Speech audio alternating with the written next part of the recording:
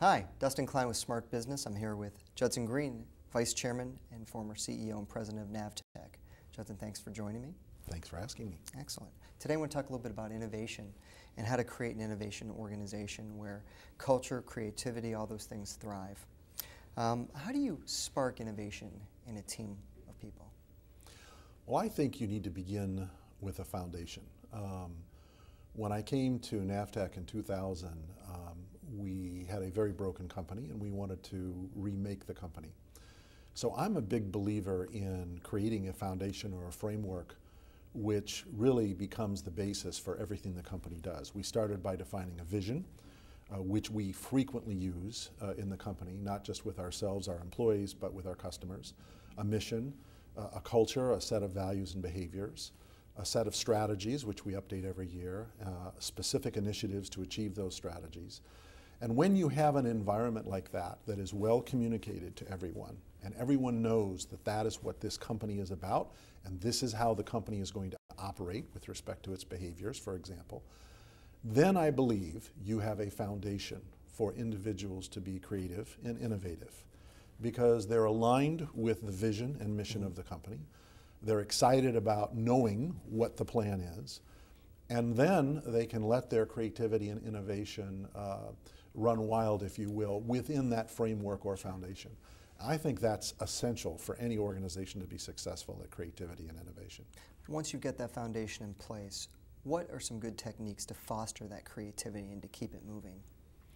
Well, there are many things you can do.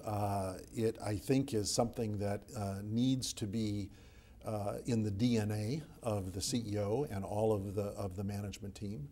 I think there are specific tactics that you can employ. For example, we created an innovation portal at NAVTech, an intranet, if you will, that is designed to capture ideas from all of our employees around the world in 70 different countries. And it's a lot of fun, actually, because the employees become a community. And it's, if you will, they, with their collective voice, raise to our attention the best ideas, those worth pursuing.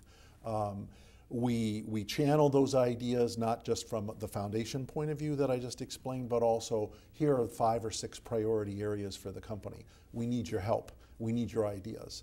And it's been very successful in coming up with things that sitting around a conference room table, I don't think we would have come up with on our own, but by turning on the collective brain power of all of our employees around the world, it's a very powerful force. And I think we found a way to harness that raw innovation. Can you give me one example of something that came up through that well?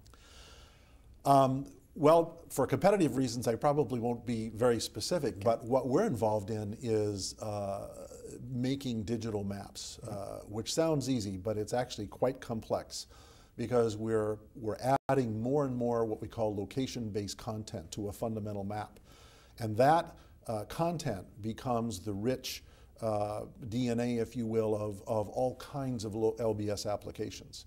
And so one of the key areas that has been very useful for us is if we're talking about a certain kind of a content that we need to acquire in India, for example, how do we get it? What's the most efficient way to get it? What is a non-traditional way of getting it?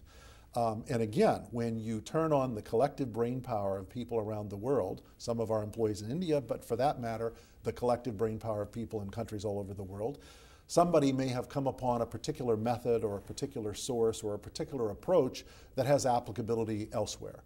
And this tool helps us find those competitive advantages and take advantage of them. Do you have a process in place for testing the viability of ideas before you decide to greenlight it?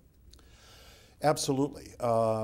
We have many processes in place. In fact, I think I've learned over the years that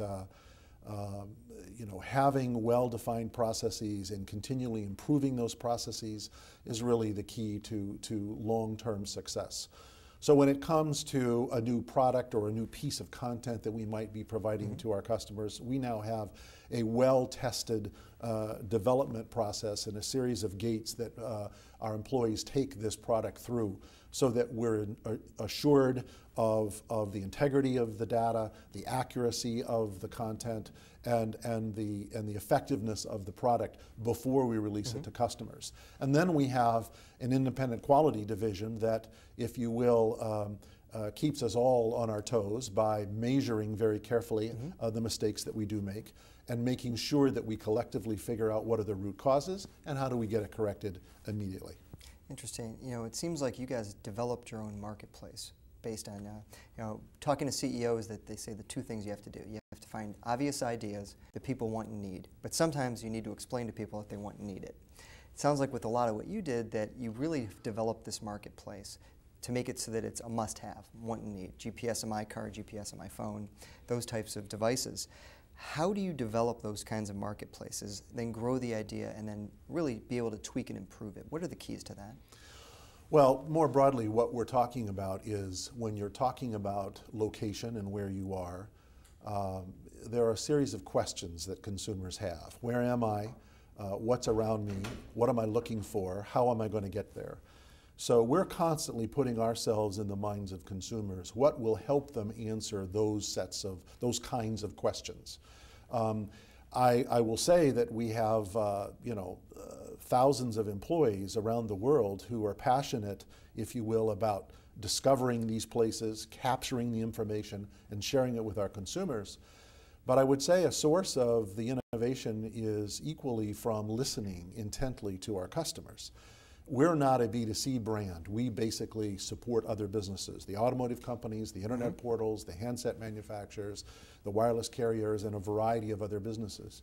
And I think what we pride ourselves on is that we have done, I think, an excellent job of working very hard to understand our customers, to make sure that our relationship is deep, that our communications are frequent, so that together we can use their collective brain power as to where some of their products and services might be going, so that we can anticipate that in advance and make sure that when the time comes, we've already thought through how to deliver the content so that their applications are effective and successful.